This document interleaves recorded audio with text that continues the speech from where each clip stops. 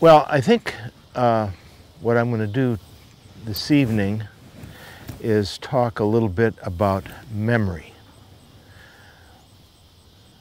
Memory is pretty important when you're in a contest and you have to remember where the birds are, or even if you're duck hunting and you have to remember where the birds have fallen. So one thing that's sort of obvious is that if when you're training, you always give a dog 2 birds or 3 birds, 2 birds or 3 birds, once in a while 4 birds. Well, the last bird is always sort of vague sometimes. People say, oh, it was the last bird that got me. That's because their memory isn't strong. To make memory strong, you have to do what? You have to practice. So one of the things that I've learned to do is make a memory mark memorable. Make something interesting about it. So let's say I have 6 bumpers here and I want to make a what do you call that, a sextuplet? So the memory mark I want to make the most memorable. Now this dog has had some of this kind of work, so his memory is better. I'm not surprising him by putting 6 little marks out here because he's done 6 and he's done 7 and he's done 8. But for sure he can remember more than 1 or 2 or 3 because he's done it. There's a border collie somewhere that I saw on a television program that could remember hundreds and hundreds of names of different toys. I think it was 1,000 names. He'd say monkey and he'd go in this big pile and get a monkey.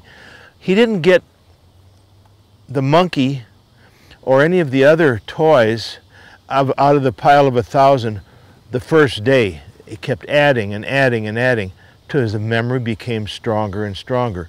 So when you're practicing with your dog, you start to build his memory, make it stronger, practice, reinforce his memory.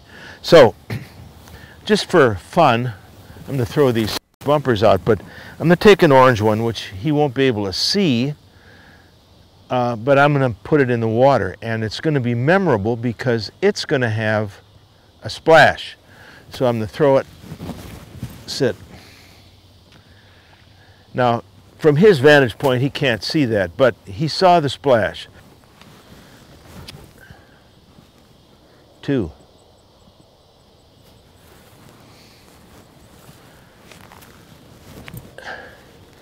3.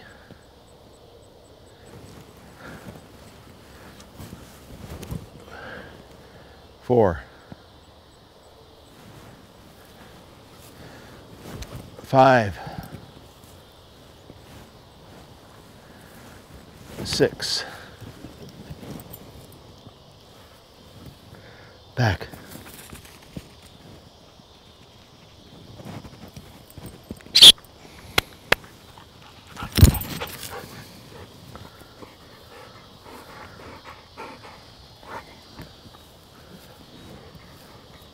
Sit. Back. Good. Good. Sit. Sit. Sit. Right there. Back. Good.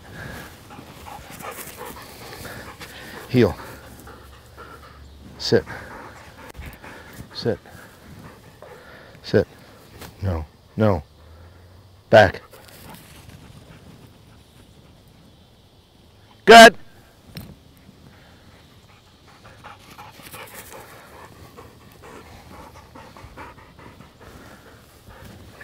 Sit.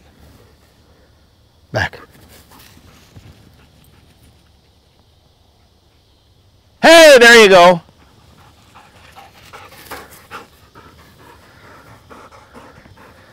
Now the memory bird. Ready?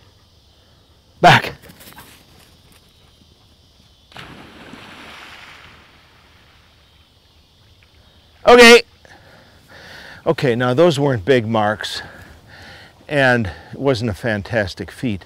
But the point is, especially the last one, he remembered, he locked in on it because there was a splash and it was memorable. So when you're training, think about things that can be memorable.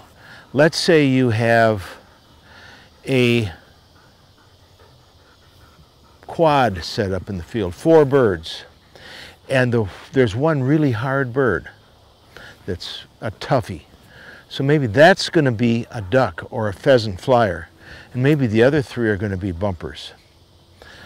What's going to be more memorable, the bumpers or the shot bird?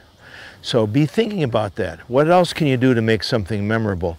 Let's say you have a dog that has trouble remembering short, retired gunners. So what's a way that you might make something like that memorable? Well, let's say that we throw it, dog watches it, the gunner walks out and picks it up, goes back, throws it again, walks out, throws it again, walks out, throws it again.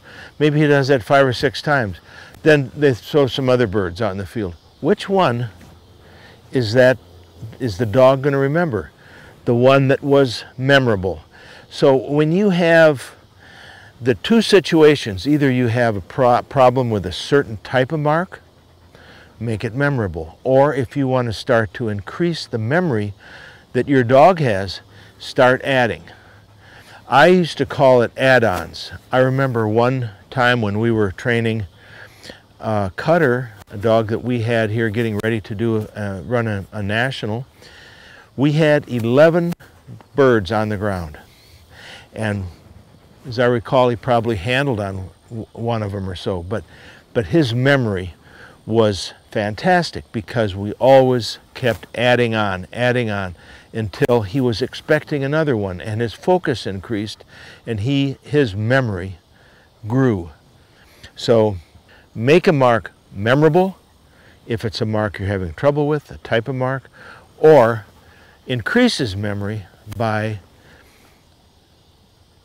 constantly doing add-ons, adding one more and one more and one more, and make the memory bird something memorable. So I don't know if I hope that helps you a little bit on the memory, because memory is crucial if you're in competition or if you're hunting where there are birds all over the place and you want to make sure you get all of them.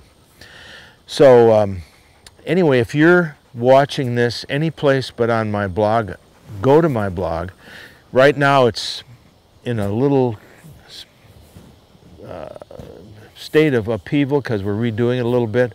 But go there and please leave me some comments, because comments I need in order to know what to talk about next. So that's it. Right, Smoke?